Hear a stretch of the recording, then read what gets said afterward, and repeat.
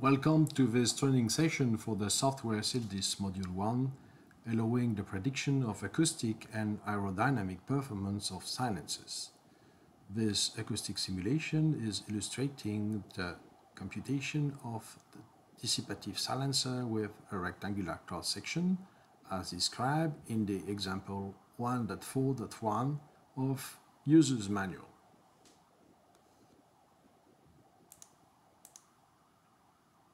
SILDIS is an Excel-based software for which the user can input data either using yellow cells, like this, or using drop-down menu, like this. The language of the software being either English or French.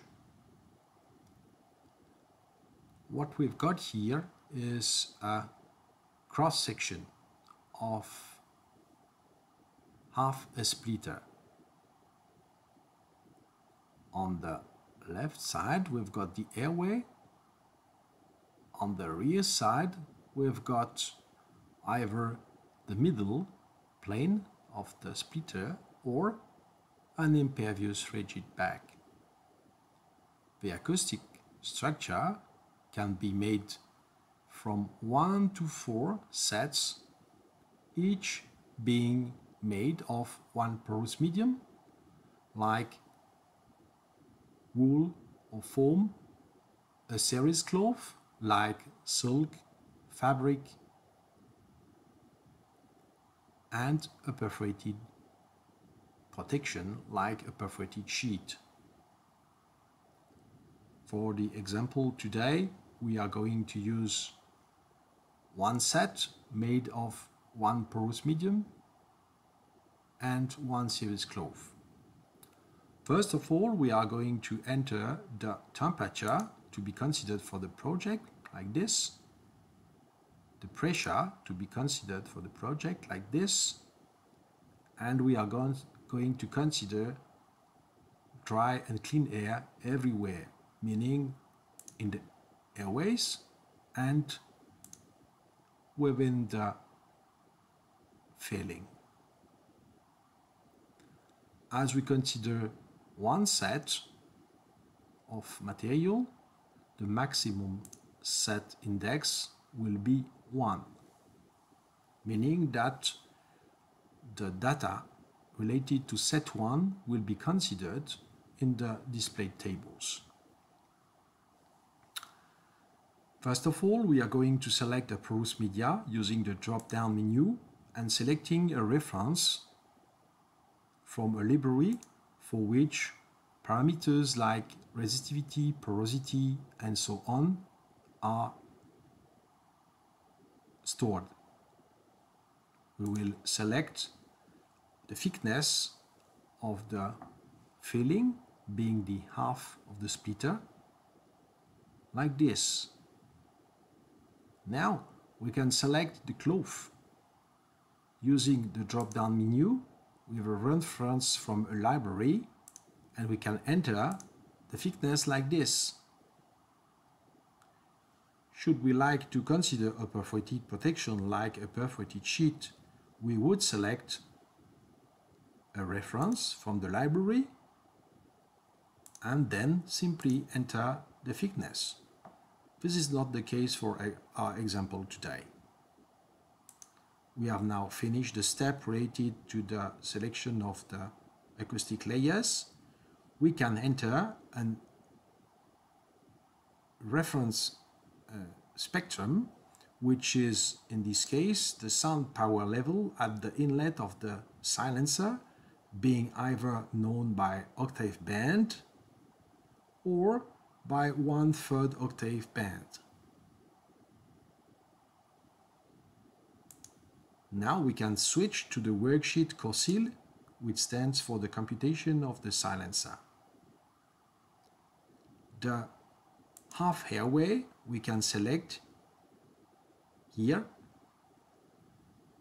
using the data related to the geometry of the silencer. In our case, with an open area ratio of 0.5 for a rectangular silencer. The flow rate we can enter here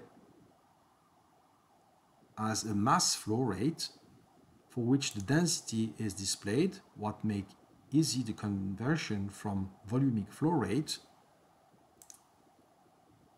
which can be double-checked afterwards.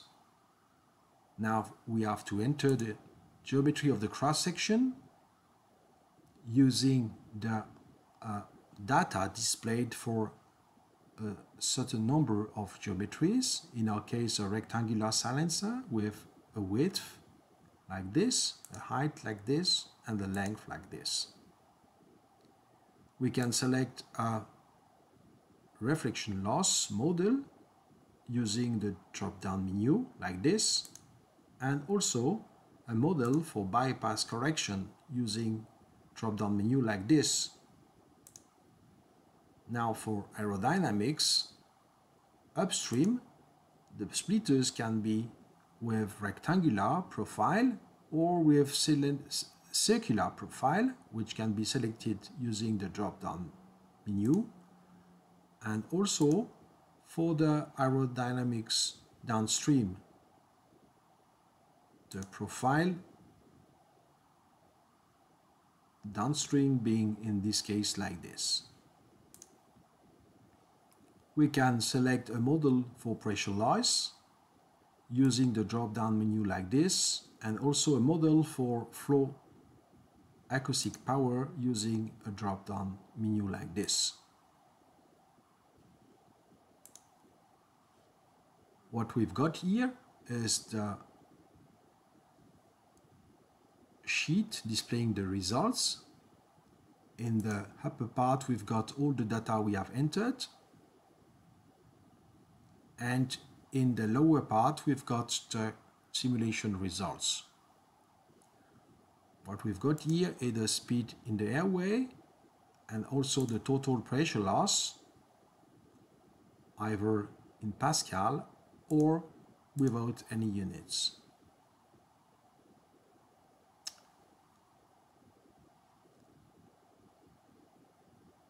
Regarding acoustics, we can select the condition of propagation inside the filling, being either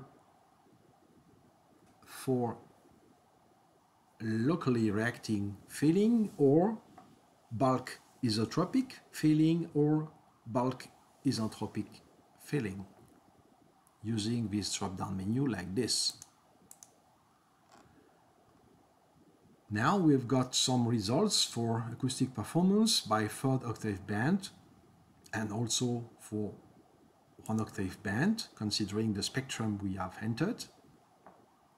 We've got longitudinal attenuation, bypass correction, reflection loss, and the total being the insertion loss without self-noise.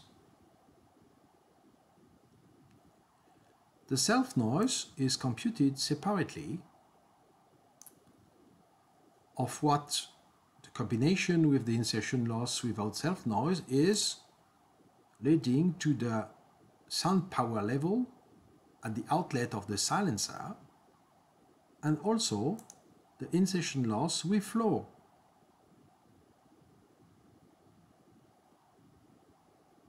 That's all for this simulation. Thank you very much for your attention.